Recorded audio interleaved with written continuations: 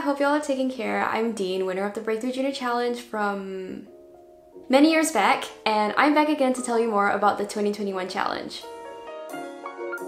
The most important thing to know for this year is that you have from now until June 25th to submit a 3-minute science video on anything from math, life sciences, or physics, and this year there is a special category on space exploration to celebrate 60 years in space.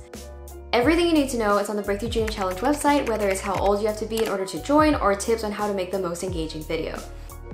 One piece of advice I have is to watch all of the previous year's videos on Breakthrough's YouTube page. I find it really helpful to kind of see all the different topics that have been talked about. If you like binge watching YouTube videos, then this is like the perfect opportunity for you. If you're still on the fence about possibly winning a $250,000 scholarship, a $100,000 lab for your school, and $50,000 for your teacher, trust me, you can do this. My Breakthrough Junior Challenge submission was the first time I'd ever recorded myself talking to a camera.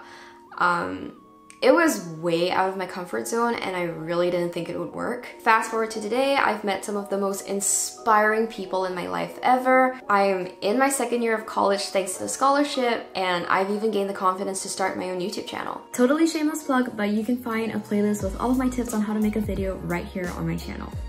The Breakthrough Junior Challenge literally changed my life, and this year that could be you. Just give it a shot and I promise you will learn so much from the experience, whether it's from science to filmmaking or even about yourself. So remember that you have until June 25th to create a 3-minute science video.